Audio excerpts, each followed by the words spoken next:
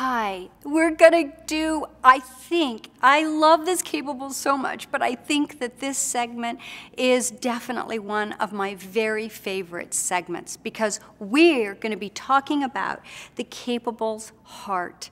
See, all great dreams are born in our heart. So, inside the Capable, they have a heart.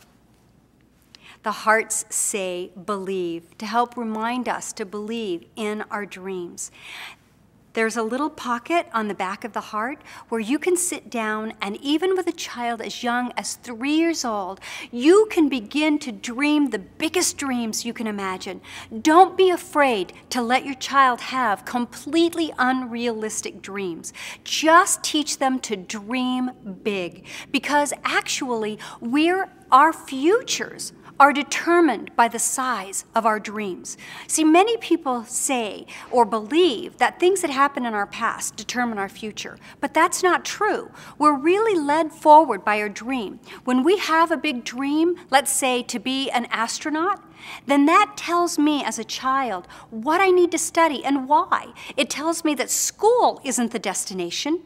It's the way that I'm going to get to where I want to go in accomplishing my dream. So dreams are so important for children because when they dream big, they will risk more. They will expect more out of themselves. You don't want your children just sitting around playing video games and watching TV. You also don't want the world to dream for them. You want them to be as creative and as big as they can possibly be. So this heart is going to help you do that.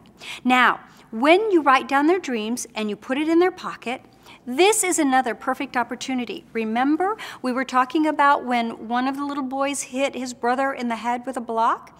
This is a great opportunity as well. No screaming, no yelling, to be very, very confused. The more we're confused as parents, the less we know, the more our children have to actually think. So whenever your child misbehaves, you should always be very confused about it. You should be confused for 2 reasons. Number 1, it's out of character for them because you see them as the great human being that they are. And number 2, because it's inconsistent with what they've told you how they see themselves and the dreams that they have. So let's say he hit his brother in the head with a block. I pull out the dream. I read his dream and it says, I want to be an astronaut. Then I can ask him, do you know any astronauts that are hitting their brothers in the head with blocks? You can see the child's not going to know any astronauts who are hitting their brother in the head with a block. At that point, you can ask them, do you want to change your dream? Or do you think you need to modify your behavior?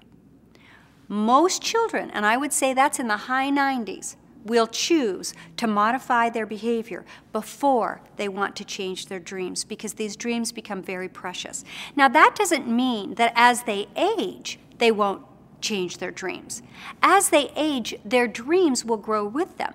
So they get to choose whenever they would like to change these dreams.